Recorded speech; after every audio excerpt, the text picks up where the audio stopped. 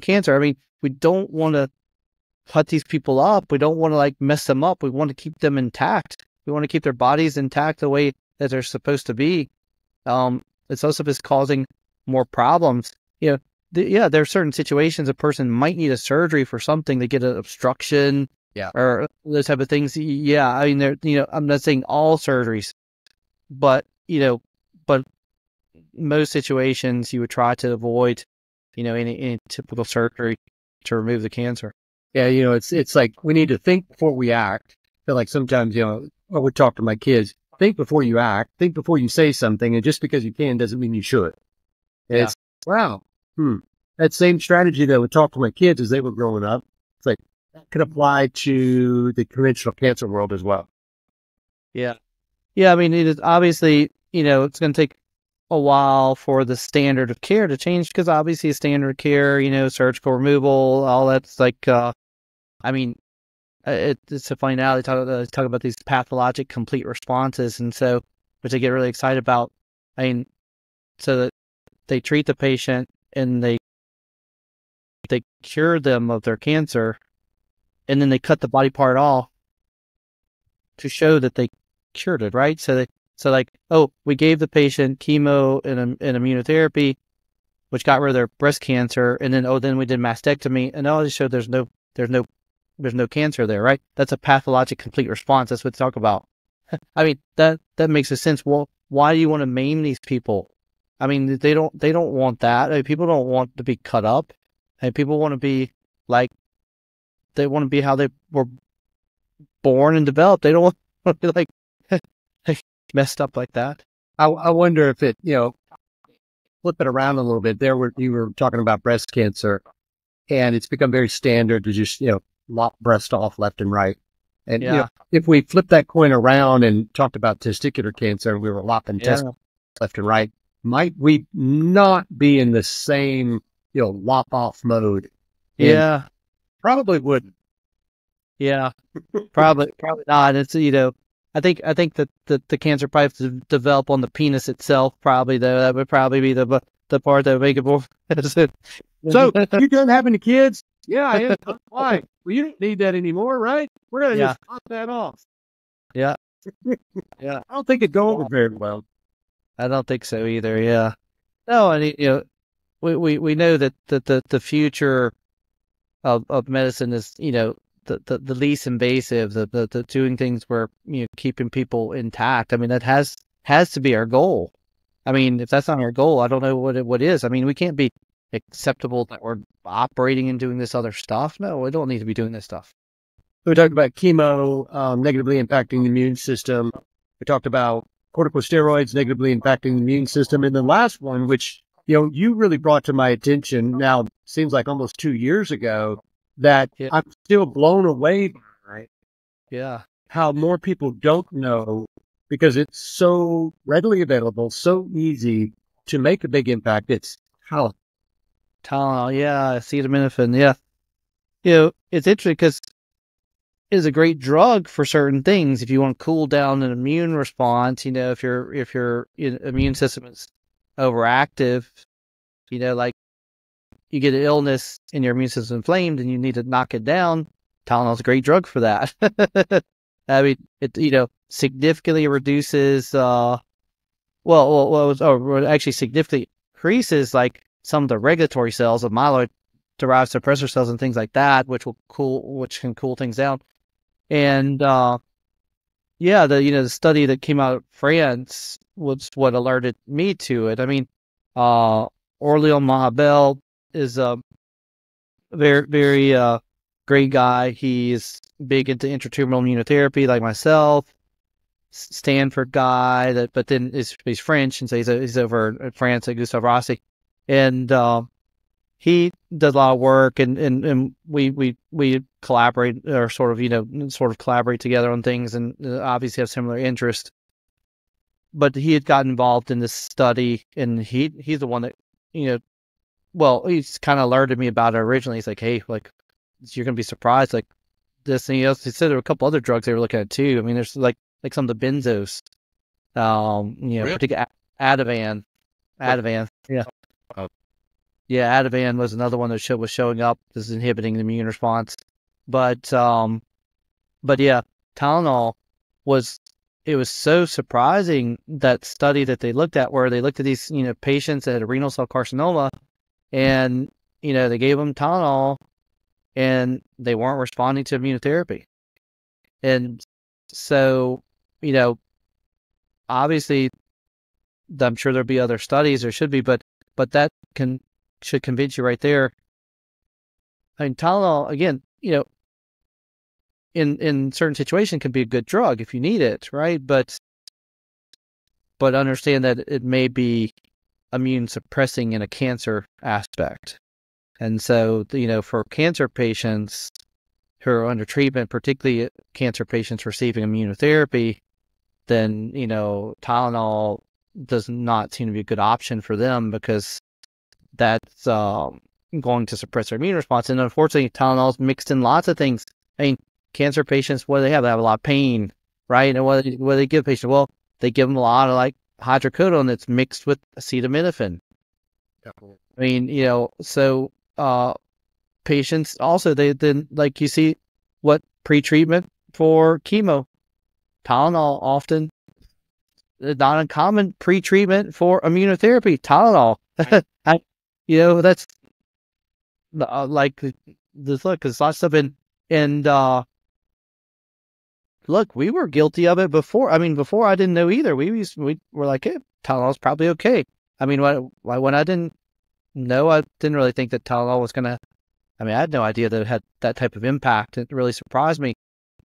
And then when you start looking at it, and what kind of led them to it was that, they were seeing a reduction of efficacy in vaccines in patients when they were giving Tylenol in close proximity to the vaccines. And that actually even led to the World Health Organization coming out with like a recommendation to not give Tylenol in a 2-week interval with any vaccine. I don't know. People don't seem to know this. I don't know. That was like 2015. So that was pre-pandemic. Yeah. I wonder how many protocols during the pandemic had Tylenol.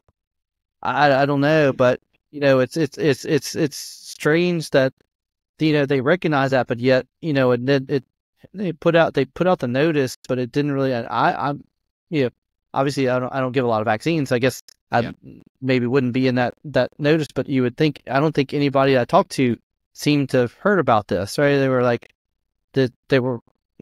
Everybody was shocked. I mean, people that deal in that Tylenol, if you give a vaccine, it may reduce the efficacy of vaccine 20-30%. I don't know. I don't know the exact numbers, but that's what they were seeing or more. And so clearly that's why this group said, hey, if it does that, what does it do to cancer immunotherapy?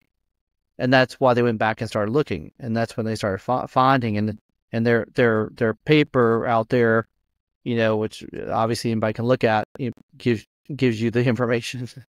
And what I was saying is, check out the show notes. You're going to be able to see the references there, and you can go read it for yourself. Don't take our word for it. We want you to investigate. Yeah. So, it's really interesting. People go, I don't know, not that many people taking Tylenol. It's like, well, it's over the counter.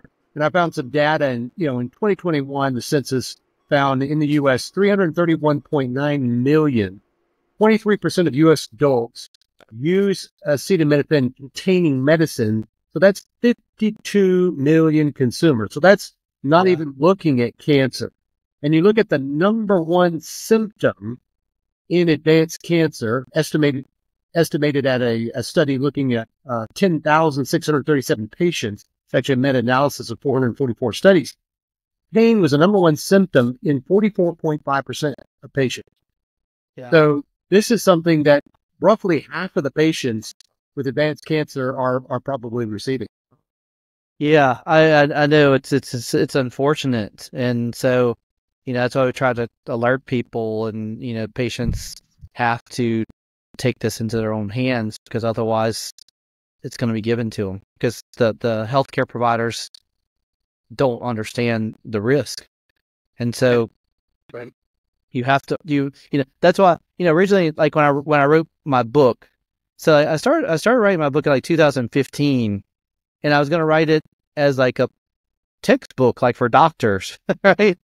And I started it for a little while, and I was like, you know what? I was like, no, none of them are going to read that. I was like, you know what? I need to go to the patient, because that's where I can help try to drive the change, not to the doctors. I mean, I think I could change it with the doctors, but no, I think it's better to go to the patients. And so that's why I wrote the book in the form, to more educate the patients, and then the patients can then try to, then educate the doctors, hopefully.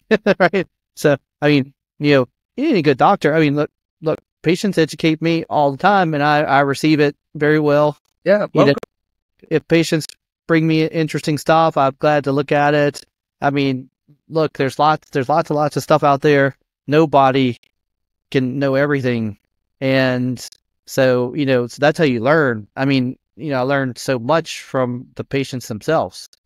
yeah. Well, I think that's a unique approach, Jason, in that, first of all, you got a really big heart, and you innovate, but you're open to patient learning. It's like a patient today, or actually it was a patient yesterday evening I was talking to, and she said, I just saw this study. Have you heard of this study? I said, no, please send it to me. I want to read it, and I'll let you know what I think.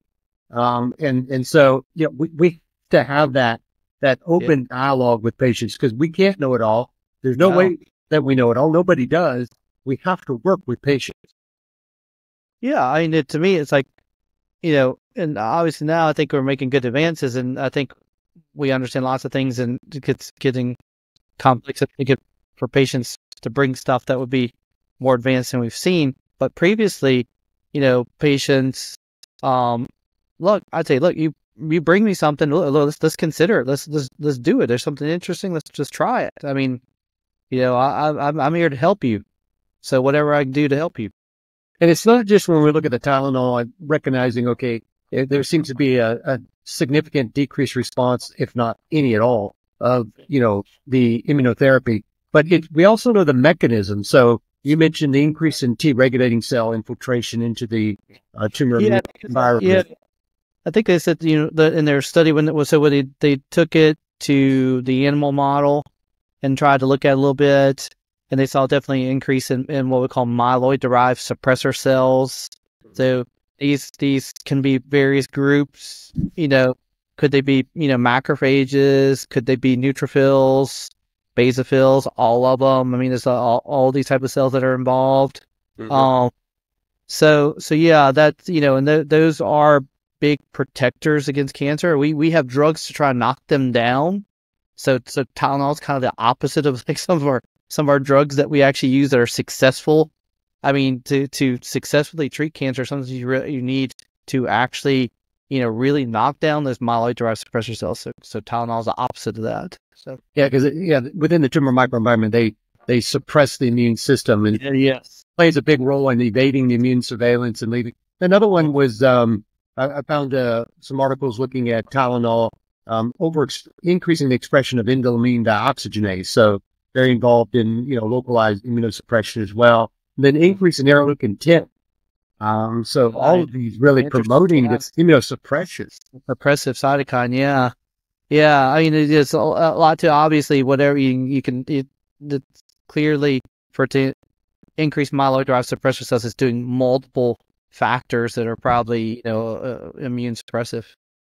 So when you look at this, Tylenol decreases, these are quotes now, Tylenol decreases T-cell mediated anti-tumor immunity. Tylenol reduces the efficacy of immune checkpoint inhibiting therapy. Tylenol significantly limits the anti-PD-1 therapy associated effect on interferon gamma production. In vivo experiments indicated that the lower anti-cancer effects observed when Tylenol was combined with immune checkpoint inhibitor was associated with significant increase in tumor infiltrating T regulating cells. Quote after quote after quote after quote. Yeah. And I think you're the first person I ever heard this from. Yeah.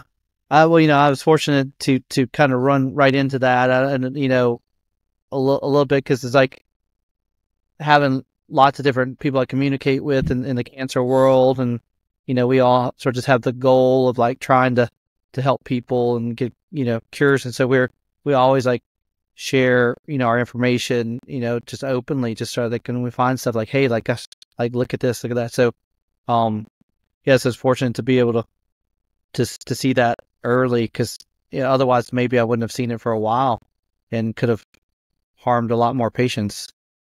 Well, Dr. Williams, thank you again for joining us to really provide some just, low-hanging fruit, empowering patients to really be aware of common therapeutics employed during cancer treatment that may impact their immune system, chemotherapy, corticosteroids, and Tylenol.